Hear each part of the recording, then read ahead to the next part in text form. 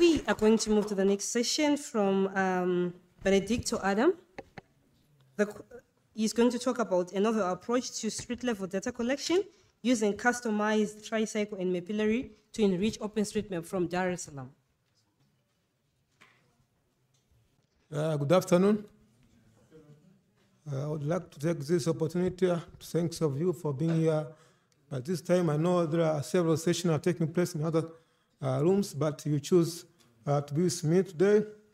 I'll share with you some few insights concerning street-level data collection using customized tricycle and the Mapillary to enrich OSM.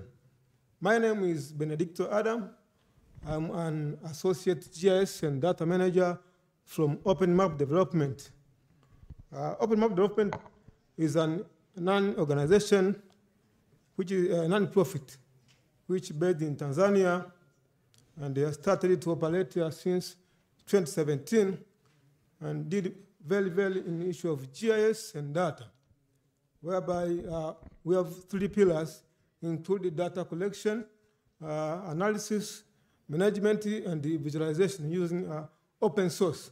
But also we based on capacity building and training, whereby we have been conducting several trainings on university students and the other stakeholders, including government institutions and other entities. But also OMDTZ is very, very invested in technology and innovation, which is open and free. We have several projects which have been using, including bamboo drones. This bamboo drone is the one which we developed, which we will use for acquisition of satellite image, just to increase the process of mapping, but also GNSS receivers. So I'll take you to my presentation today, which is on street-level data collection using customized tricycle and the Mapillary to enrich OSM. As you know, urbanization present with a mix of challenges and opportunities. As the city grows, it involves different challenges. Our city in Dar es Salaam, we have rapid changes which have been taking place, and these changes are becoming with different challenges, including urban floods, poor solid waste management, development of informal settlement, traffic congestion, and deforestation. So this also challenges needs updated data and maps, and to see how you can combat them.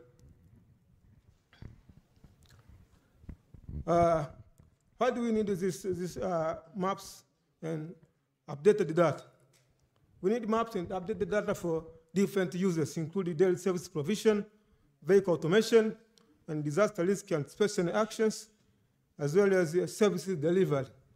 But it becomes very challenging to get updated data due to several reasons, including limited financial resources, whereby to update data, you need enough resources, especially finance, to know how you can get those data. And sometimes you need human resources for data collection and analysis, cost of technology. Some technology comes with a very huge cost, whereby for an organization or an individual cannot afford to pay so as you can get the updated data. Also, maintenance of database system. You need to maintain your database system for several times. So this all challenges have forced the OMDTZ to find out the easy and the open way on how you can combat these challenges. OpenMap Development Tanzania have been doing several projects to see how to come out with solutions from these challenges, including the manual layer project of 2016, where we were using street-level mapping by using triangle, whereby you take a triangle and you mount with a camera and start taking street-level images. But still we are experiencing some challenges because cost of getting those triangle is high. But sometimes when it gets crashed, you are supposed to send it back to the manufacturers, where sometimes it's been taking even 3 months. You are waiting for your equipment for maintenance, then to proceed with an exercise. So it was a challenge for us. We were not able to cover the large areas we expected. But also we had some pilots using 360 Insta camera, whereby this 360 Insta cameras, it's good by taking image with good quality, but it does not support taking geo point, whereby we are supposed to incorporate it with other applications so as to get a geo coordinate. So this process of incorporating the image from 360 Insta and the coordinate, it was reducing the quality of the image, whereby we are not able to get the good and the quality pictures where you can analyze and detect some features.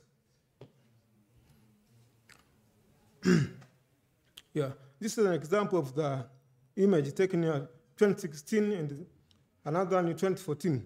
This is the same place, but the changes will take place within 8 years. You can see how rapid changes take place. So to leverage these roadblocks, OpenStreetMap development Tanzania opted using innovative technology, which is a customized tricycle equipped with the GoPro Max camera to capture 360 images. So why we opted to use this methodology? Because GoPro Max camera, first it takes the image with high qualities, but also it is embodied with the GPS, where once you have captured the image, you just direct upload to the Mapillary. Accessibility, 70% of our settlement in Dar es Salaam is informal settlement. So it is difficult to maneuver in some settlement because we have even 1 meter size of loads, up to 1.5. So it's difficult to use another vehicles for movement to acquire the image. Another issue is traffic maneuver. Tricycle is easier to maneuver in different places, and safety. Taking an image by walking and image by tricycle is different. You may sometimes find that someone chopping your phone when you're walking, taking image. So when you're using a tricycle Bajaj, you'll be safe with the tricycle and someone is driving. So this is an example of our load networks. You can see the street is narrow. You cannot use the big vehicles to move these areas.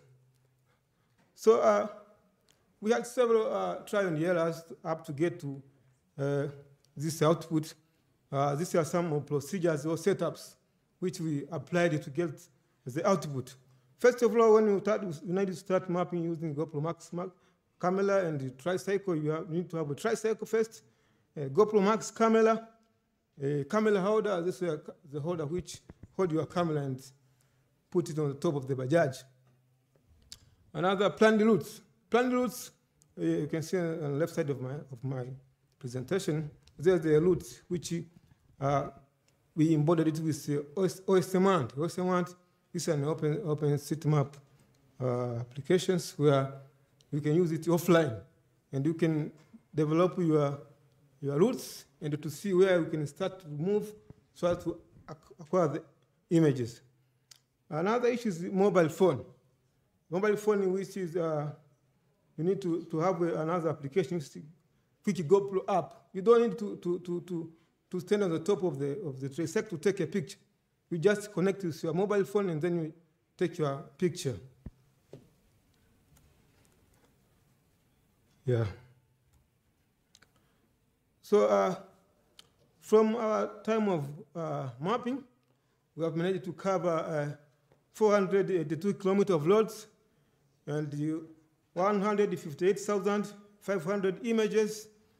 From this, we are able to get loads. On load, we have to get a load condition, a load size, lane, and the other traffic signs. Also, we are able to analyze buildings. On the building, you can know building level, building materials, building users, and from the image acquired from the GoPro Max, it is easy to analyze even the transportation analysis, including traffic signs, crosswalk, and the other features.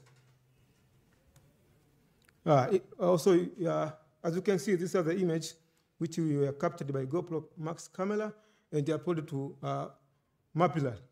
So from this image, there are a lot of insights you can get. You can get a building condition, level, and human activities, and the other environmental issues, including the solid waste management and types of settlement. Even you can analyze even economic situation depending on the level of image you see. So after capturing those images, the next step you need to upload to Mapillary. The process of uploading image to Mapillary is very easier. Like you're uploading an image to your Google Drive. You just use the Mapillary desktop upload, and then you select your image. You need only internet, then the image will be uploaded automatically. From those 400 kilometers of mapped, we have managed to detect 96,956 facilities detected, which include crosswalk, zebra, speed limits, fire hydrants, trash can, traffic light, those names, and the other features. So the process after uploading the image to Mapillary, it automatically detects all features. You don't need to use a lot of internet to know what kind of this. Just it detects itself the features which have been uploaded, but you need to do some verification to know if the features which have been detected, do they corresponding with what you are doing. So the issue of corresponding with what you have mapped and detected, you just use image. The image you see, and you can even compare yourself. It's different from taking a data from someone who collected from the site where you don't know is it true or not. But when you have an image and you compare what has been detected and what you see, it is easier for you to update the data. So after uploading those data to those images to Mapillary, you can import those data to OSM. This is where the enriching OSM starts. Taking the data from the site through Street View mapping, uploading to Mapillary, then you can upload them directly to OSM. The process of uploading data to OSM can be done using JOSIN, where there's a plugin known as Mapillary Smart Editor. So from now, you can through these plugins, you are able to see the image and the features. So you can compare the image and what information which have been filled there. Do they resemble, or do they match with each other? But also you can upload those data through ID editor and lap ID. So this process all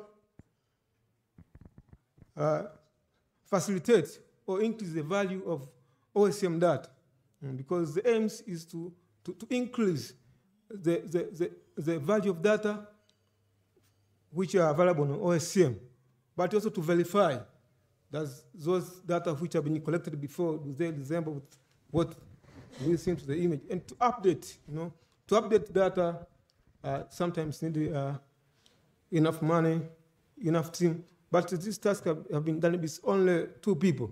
The one who's taking image behind the Bajaji is the one who's driving. Within 15 days. So what are the point we have from this? First of all, we have enhanced accuracy and detailed real-time data, times update and detailed image. When I say detailed image, as you can see from the previous image, you see all information from if the building, you see the building level, you see the building material, this is the building condition. You see even if the levels of the building, if this building is already completely constructed or is under construction. And also there is the integration with other tools You can integrate those data with GIS, machine learning, and JOSM, and the algorithm and the other AI. And this is one way to enrich, verify, and the updating OSM data. So far from now, we are in contact with Mapillary, where they have been provided us another GoPro Max camera, in which we are expecting to get it by next week. So this is a map of Tanzania, shows the mapping initiative which I've been conducting. As you can see, only Dar es Salaam and the Zanzibar small part have been mapped, but the rest is not mapped. So these areas need to be updated and mapped so as to increase the value of OSM data. Yeah, thank you.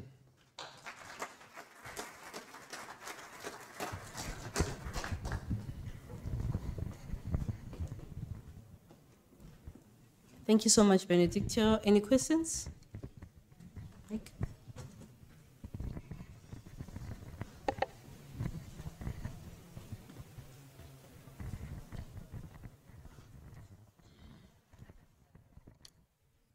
Thank you for your representation.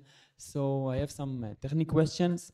You mentioned that with your algorithm, with your AI algorithm, you can detect micro elements like zebra crossing and hydrant, fire hydrant, and so on. And my question, if your algorithm can also interpret some attribute regarding to those elements. For example, if you can tell me with your algorithm what is the width of the sidewalk or the slope of the sidewalk and so on. Okay, thank you for your question.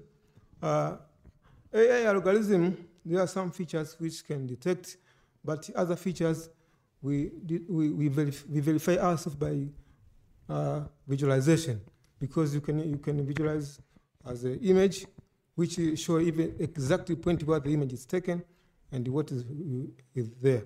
So other verification are done manual. Yes, hello.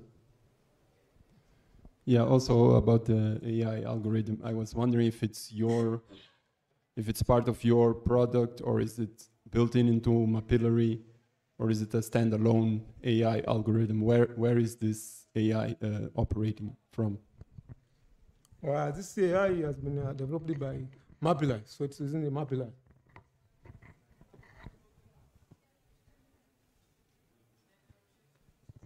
Another question? Sorry, is it free to access? Just as Mapillary is free, you can use it. You can also use its AI algorithms. Yeah, it's free. It's open data, open source, open knowledge. Everything is free, just to enrich OSM and serve the community.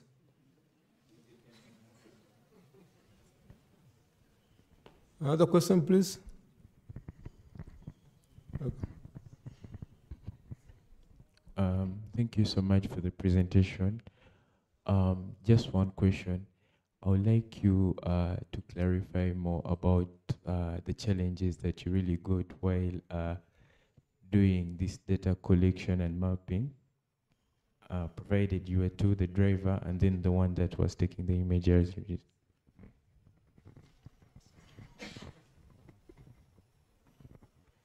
that the question? Yes, please. Are there any challenges that you faced while you were doing the image capturing? Actually, for this methodology, we didn't experience any kind of challenges. Okay. All procedures were smoothly. Okay. So I can suggest even yourself, your team, and even your country, you can replicate this methodology because it's applicable everywhere, especially in African settlement. You know, most of the settlements are informal settlements and difficult accessibility. So using this methodology is good and very applicable. Okay, thank you. I just want to elaborate a little bit about what other features can be detected from the street level imageries, although those are somehow limited to street signs and others, and that's like somehow meta algorithm. If they use the segment anything model, which is like totally open, not totally, I would say the model is open source, the training data is open source, but how we can fine tune the model and enhance it is not an open source. Like something I've did a research around, and now there is another version, SAM2, segment anything 2. However, the data you're collecting is too much important, and somehow it will open a lot of opportunities for researchers to do more detection for other features. That's like more interested, especially for your question, Ahtiv. What I would like to ask also is, do you do more labeling for beyond the feature there? However, when you do a JOSM, when you open JOSM and you wanna map something beyond the ones detected by Meta, do you do also more labeling for this data, or you stop by verifying the metadata? Thank you. Actually, we don't end where the AI end. We go beyond. Even ourselves, we have a team on our office still working and analyzing different features which can be detected rather than those points which have been identified by Mapillary AI. So we are working very hard to ensure that we get more insight, more features, more science, and other kind of information to be useful for different users.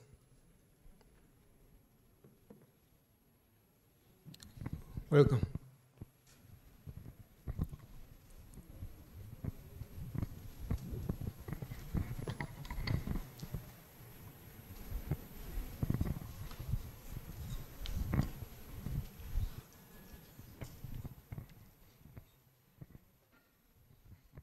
Okay, thank you.